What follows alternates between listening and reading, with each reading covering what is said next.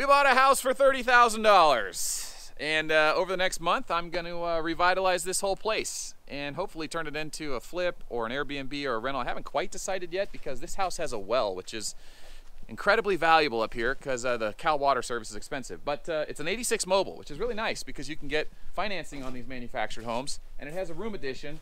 I got to check the permits on that, but that makes it a 3-2, 3-bedroom, 2-bath for $30,000 and a well. Pretty valuable. It just needs a lot of work. When I say a lot of work, I mean basically the flooring in every room's coming up. I got to tack the subfloor down in some areas where it got loose. There has been a bit of water damage from the inside, not from the roof.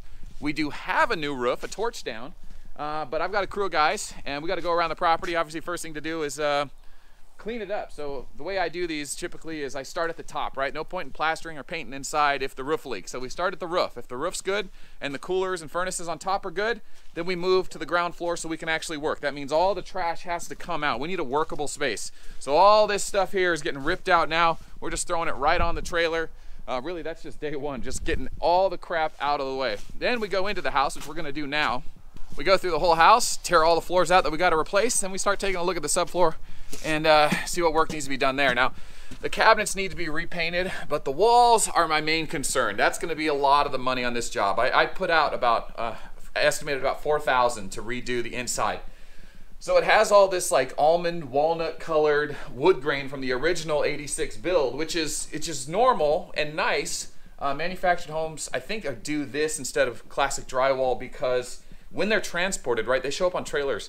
Yeah, on the road, on the highway, bumping, moving around, drywall will crack. So by the time they get to their final location, there are just cracks everywhere. It's no good. But this wood paneling stuff, it's obviously breathing. It can move. And then between each panel, you'll see this kind of like splint piece here. And that just kind of binds it in case there's any movement. Now, houses do settle over time. Since this house has been here for over 20 years, I'm not worried about it moving. So now I'm comfortable with drywalling it, which means all these walls have ridges. Okay, just a tiny 1/16 of an inch ridge here, and there is some kind of a veneer on these. So I've seen in the past guys will just primer over it and paint it. I've done it and it works fine, but since I'm doing the entire house and probably the ceiling, because there's this yellow striping that kind of matches the rest of the tone of the house but not well, I'm probably gonna primer and paint all that too. Primer's really good. You put primer on it and paint, it's usually gonna stick, but I do have a couple orbital sanders and a couple of willing hands, so we may just sand everything down that's gonna get painted in here. So like I was saying, all the carpets, all these floors, this one isn't that bad, but it's in a weird location. So I think what I'm just gonna do is tear it all up, tear this room additions floor all up. This room's pretty rough. This is the only room with double pane windows, but they're all broken to some extent, and they're a non-traditional size. So that's great, dog poop, wonderful. Yeah, this house smells like dog and smoke. So that's why we have to prime all the walls and do all new flooring. You can get the smell out sometimes, but it's just gross. I just don't like it. If we're gonna do it, let's do it right and gut it. So this room also has a drop ceiling because this is the roof. It's a good roof. It's an aluminum roof, but the drop ceiling's missing. So I'm gonna basically get the inserts and rebuild this drop ceiling. It's already low. I'm 6 foot, and then if you stand right here, you can tell this really only goes to about 6'6" or so. But this room's gonna be quite a bit of work, and you can see it's kind of built onto the side of the mobile. So these manufactured homes, it's one unit, another unit, and then this is an addition onto that. So this was the original outside wall that was just built onto it. And it seems sturdy and it doesn't leak. And the subfloor feels fantastic, so it just needs a lot of cosmetic work. Whoever lived here before, and I don't want to talk too much about the previous tenant because the whole how I made this deal happen does include some friends and really nice people, but instead of doing the furnace repair correctly, they kind of jimmy rigged it to bypass the thermostat, so they can just manually turn it on by pushing that, and it works. It's just a matter of putting it all back together. Now, a little tool tip of the trade here, you know, a lot of people get overwhelmed about real estate projects and they try to bring in all these other people. But we live in the time of the internet and you can find all this information out. Call the right people when you don't know what to do, make the right friends. And I know people that can work on furnaces. I have a guy at justask.com that I pay monthly for sometimes when I'm working on furnaces or ACs. I can call and be like, hey, I've got my voltmeter here. This is what the issue is. What do I need to do? And they can walk me through it. I've done that a few times. But I have a Delta Propane up in Lake Isabel. They're the best. They always take care of me. So they got a guy that can take a look at this once I get my tank switched over. So here's our kitchen. I don't know what happened. I think this guy might have got into the Luxor theme, red and black.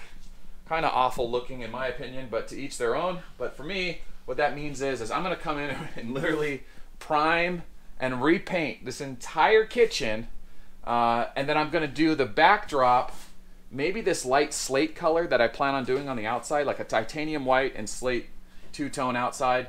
I might do that in the kitchen as well. I usually just do like a bare Swiss coffee on all the houses on the inside. We've been doing that for 12 years, so all of our houses, whenever we have to repaint them, it's always the same color, which is really nice. One of the tricks of the deal, and I'll mention this in another video, is when you have a squatter or a tenant that is refusing to leave and they plan on leaving, but it's like they have nowhere better to go, they have drug problems, whatever it is, I try not to take anything personal. Nothing's emotional. It's just business.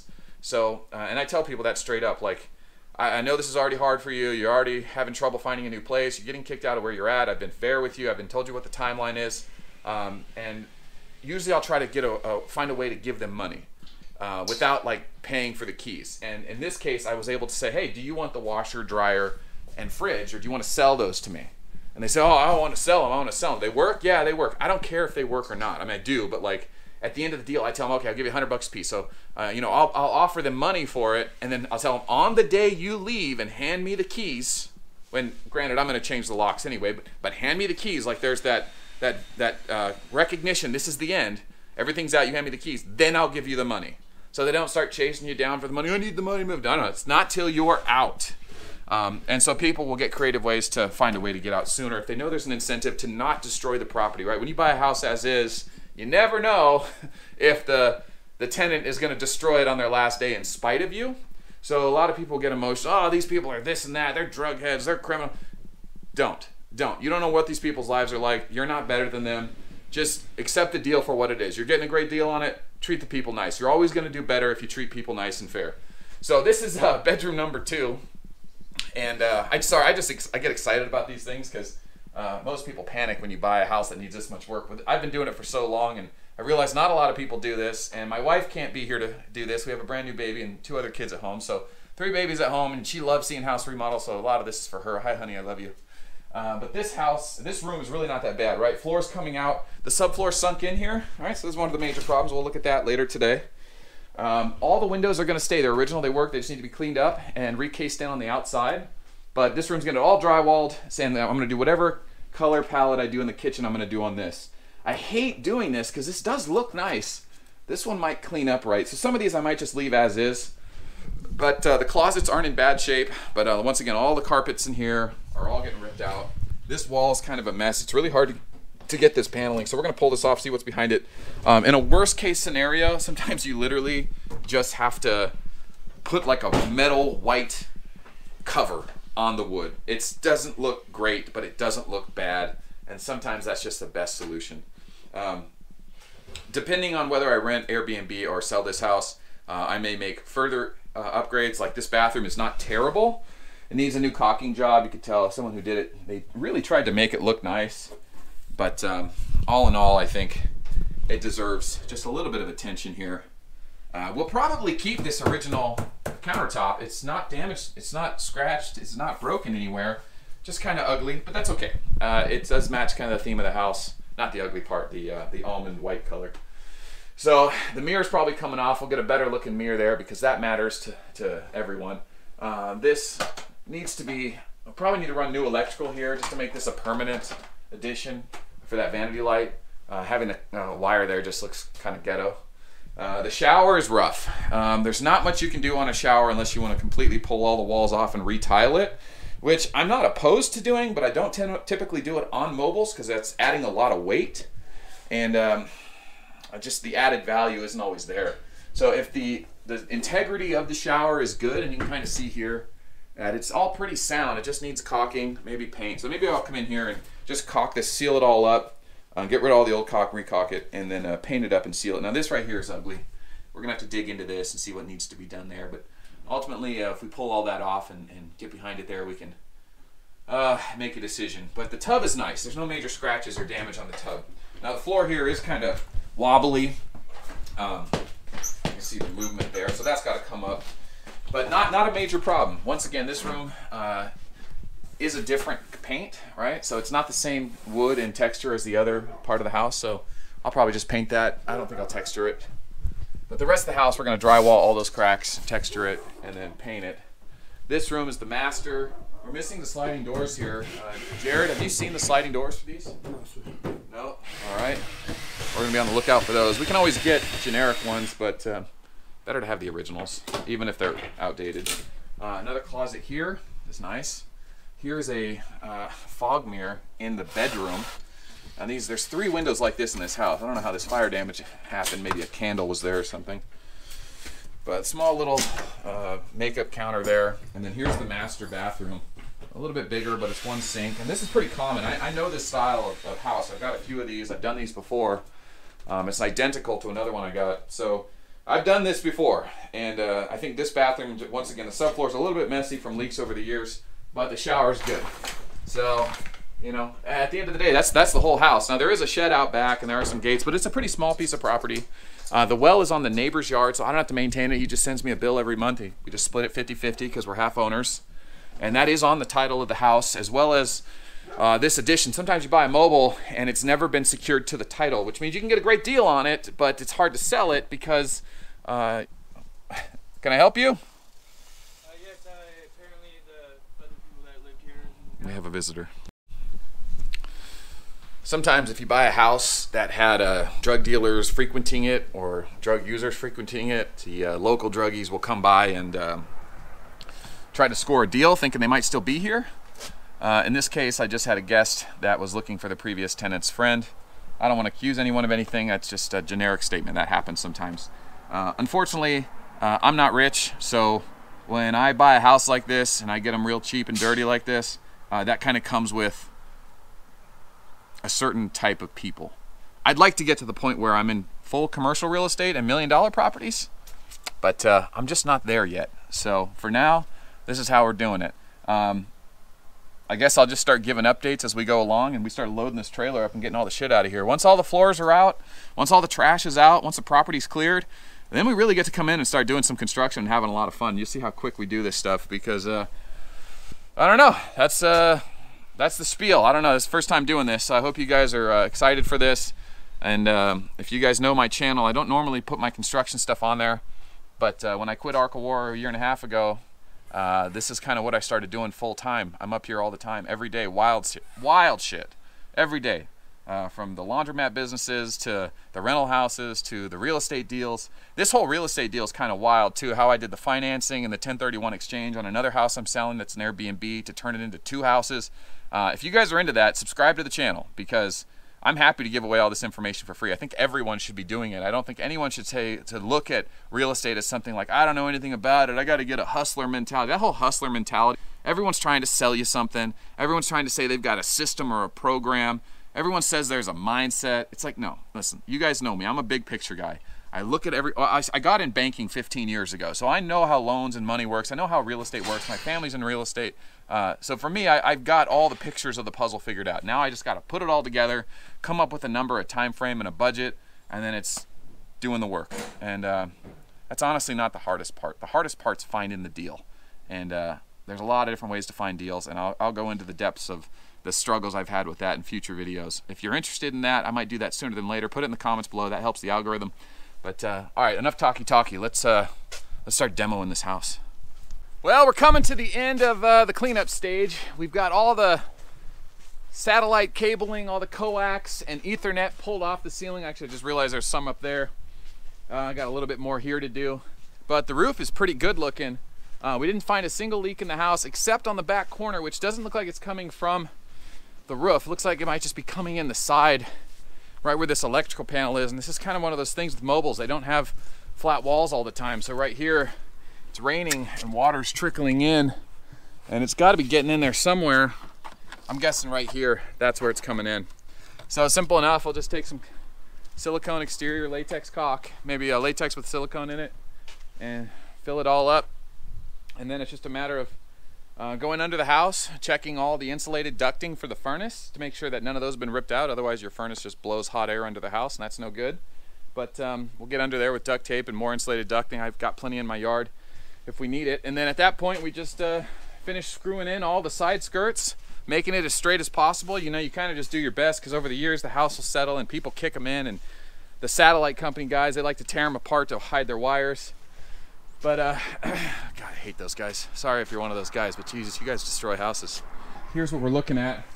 Everything's basically pulled out, and we're working our way around. We got to get the AC out of the wall, and all this floor and carpet is coming up. That's the next job. So I'm filming before the destruction, and we got to pull the washer, dryer, and fridge out still.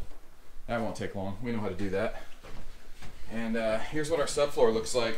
So not too bad. Man, I thought this would be 1 inch, but it looks like 3/4. But that's fine. You can see they painted it just to seal it, which is good. I made sure that if you get pets and they're peeing and crapping on the carpet, it doesn't get into the wood, doesn't permeate into it. But yeah, so this is what it looks like, and that's really nice floor material. Man, I'm surprised. I hate throwing it away because it looks like it's new, but the carpets were wrecked, so we could have recarpeted it, but really not a big fan of carpet, especially if this becomes a rental or an Airbnb. And because this is in a dirt road, this whole property, and I haven't redone, I'm going to pour a slab there for the walkway, but either way, no matter where you park on this property, you're going to be stepping in dirt and mud. As soon as you walk into the house through here, you're going to get it on the carpet. It's just going to ruin the carpet, so screw it. We'll just pull it all out, put LVP in, and I don't always do my own floors. If it's a big enough job, I'll just hire a flooring guy. I got a couple guys.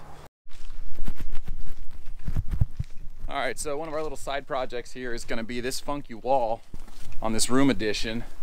What they had is an exterior light that was hooked up to literally some kind of 18 gauge wire that was punched into this hole on the outside of the house here. And if you come inside, remember this is a room addition. I'm guessing it wasn't done by permit. But technically, this could have been done after, but they basically punched a hole through the wall here, ran the wire down, and they had it plugged into this outlet. So we're going to have to do that the right way, which means we're going to pull this panel off and just run some 14 gauge wire up, just run it up to here, and put in a proper outside light on a switch. We'll just punch a hole in the other wall, and that'll give us exterior light on this side of the building. All right, so here's the back side of that wall exposed. It came off real easy, just probably 30 screws or something. But you can see here's all the insulation. So there's our outlet box in the bottom. So we'll just tap into this, grab the power that's feeding this, take the neutral all the way up to probably there, and pull it over. Maybe I'll put the new light just like right here, maybe even higher up, and then just break the hot at a switch, probably right here. Maybe that's the way to do it. Because if you see on the other side of this wall, that's about a 24-inch, that's about a forearm. So our new switch is gonna be something like right here, which is kind of an odd place. So it's just a matter of, do I want to pull that panel off and put it closer behind the door? And I don't think I do, because there's no point in having it here when the door opens to the left. So yeah, we're just gonna put it right here. That'll be the outside light, easy enough. So here's an update on the lighting situation. We got the new switch in, connected to that outlet down there, and I went ahead and ran the outside junction box here, and now we just got to cut that hole out of the exterior panel. But I just ran the 14 gauge right up through there, around the back and up,